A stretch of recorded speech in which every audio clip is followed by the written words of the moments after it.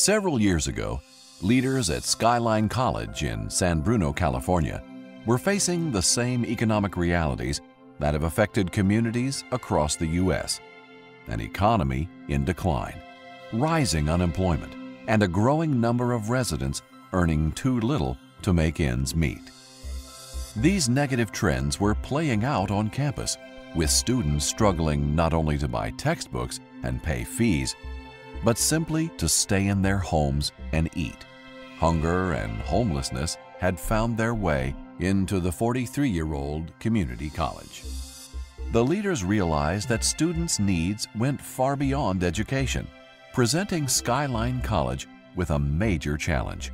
Could the college fulfill its vision of inspiring learners to achieve not only intellectual fulfillment, but economic and personal fulfillment as well? Historically, the California community colleges were designed so that all Californians who had the ability to benefit from an education would have open access to low-cost post-secondary education. So it means that the colleges are designed to serve students regardless of their socioeconomic condition. However, the economic circumstances of the nation and the state of recent are having students present to us with increasingly complex barriers that they have to overcome in order to meet their educational needs or in order to meet their goals. So in many ways, the challenges are much more complex than perhaps community colleges may have had to deal with as they support students in navigating the educational process. But it's probably commensurate with the changes in the economic situation of the nation.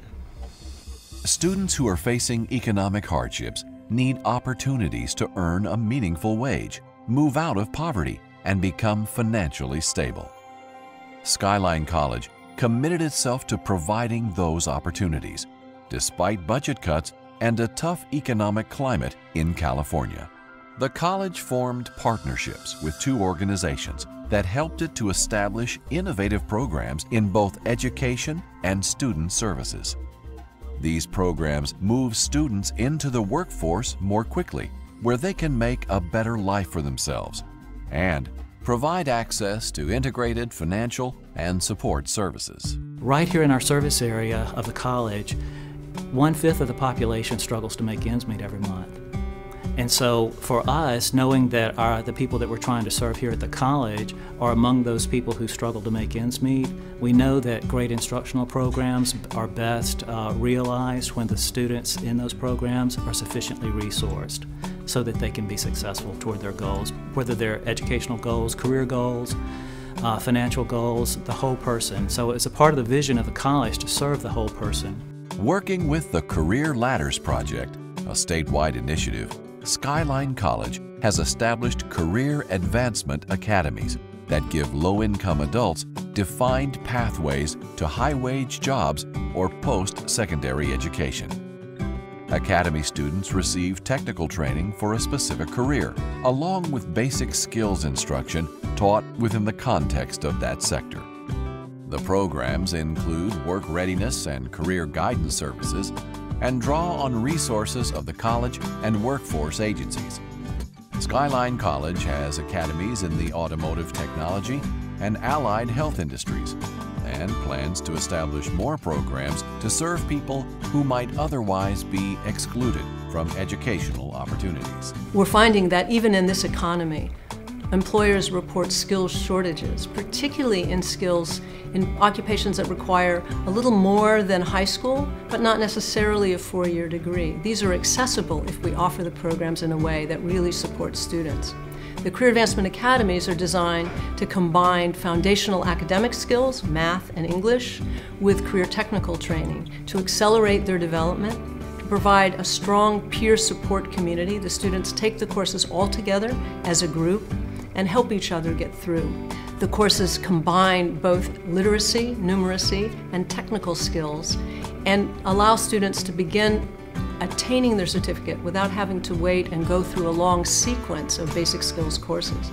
The normal way is when students come, we assess them, we put them in basic skills, and then they have to complete that sequence before they ever get to their technical training. And frankly, many, many students never get through that sequence. This is a really innovative alternative that allows students to get started right away and to move more quickly. After getting the program, I found a job, and my boss also graduated from Skyline. So he totally understand my situations. So he offered me like afternoon job. So after I get off school, I go to work. As a second part of its strategy to meet students' needs, Skyline College worked with the United Way of the Bay Area to create a Spark Point Center on campus.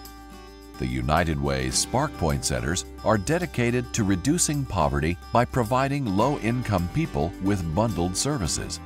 The one-stop centers help clients improve their credit, increase their income, and build assets. Clients learn about technical training programs and access services from tax preparation assistance to a food bank. Completing their education is probably the first and most important thing any student can do to find their pathway out of poverty. But while they're in school, they need to have a financially stable environment in their own homes. And what the Spark Point Center does is assign each student their own financial coach and cover basic financial education, financial literacy, if you will, around how to maintain a positive credit score, how to manage debt. These are things that keep a student stable so that they can be successful in the classroom. The economic factors behind Skyline College's initiatives are not unique to Northern California. Other community colleges that play such a key role in workforce development might use Skyline College's educational and student service programs as a model for their own organizations. The lesson from Skyline College is to balance the core mission of providing education with the need to help students through difficult economic times as part of the school's access, enrollment, and retention strategies. I would summarize it by saying that it takes leadership that is open, that is visionary, and that can see the possibilities. And so in some ways you might think that that's unique in the context of some circumstances, but I think that community colleges across this nation are rich with that kind of leadership. For more information on Skyline College, call 650-738-4100 or go to www.skylinecollege.edu.